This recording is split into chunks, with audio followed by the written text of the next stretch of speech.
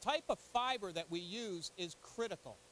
We can't just simply load in cloth or different fibers that may be attractive for physical purposes as far as strength. We need a fiber that fits the cavity cross-sectionally. We need a fiber that'll touch the gel coat and touch the upper mold that you'll see when we close it down. You must fill the cross-section of the laminate, and this helps to control the resin flow front.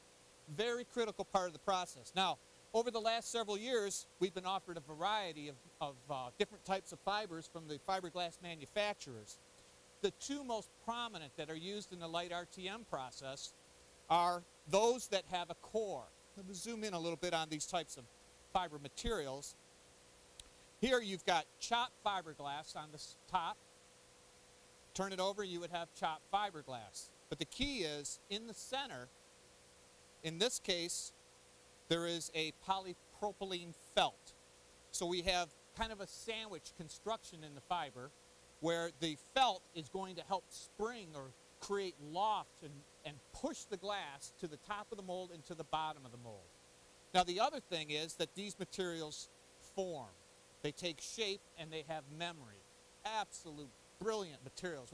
For many, many years, we did not have a luxury like that. We had to cut and tuck and fold and overlap, but now we've got materials that take shape.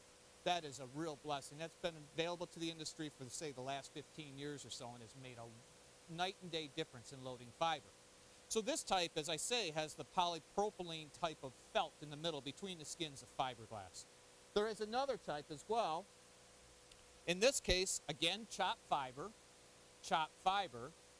and then it has a knit in the center, which may be difficult to see on the camera there, but it is a knit of fiberglass kind of springing in the center. So it creates that same lofting effect, pushing the fiber out to both sides of the mold, but it's all fiberglass.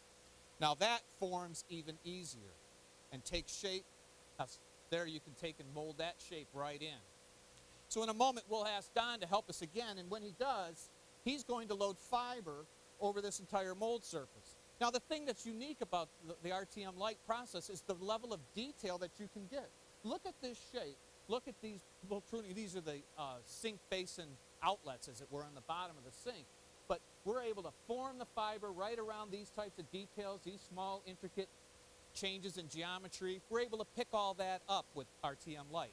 We're able to take in this shape. Now the only limit that we have is that we can't have it return on itself or be die-locked. We have ways around that. We can put inserts in the mold, and we can actually mold die-locked parts. What we're going to demonstrate for you today is not die-locked. The mold has simply come apart, and the part simply comes off the mold without being locked on, as it were. I think you understand what I'm saying, is if this shape were hourglassed and it wouldn't slide straight up out of the mold. All the surfaces on here are not die-locked. There's no hourglass shapes. They all lift right off, and that's an important design feature when you're considering parts for the process.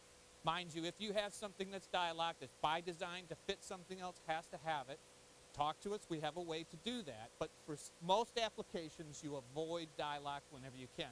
You want angles of draft to be at least a half a degree, but we like to see 2 to 3 degrees of positive draft, enabling parts to slide off most easily. Straight, perfect vertical walls can be problematic as well as a die lock. It's in nearly the same category. So we want draft. As you can see, this has tremendous amount of draft, making it very easy to demold. And even these surfaces may not be able to see it on the camera, but there is degrees of draft on each of these areas here. So next, we're going to ask Don to come in and help us, and we're going to load this with fiber.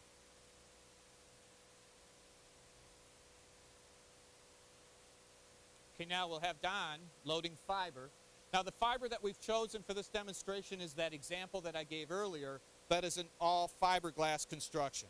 So we have chopped fiber, we have chopped fiber, and we have a knit of fiberglass in the center. So we have a sandwich construction, and then all those 3 layers are stitched together, and that stitching allows it all to stretch and form.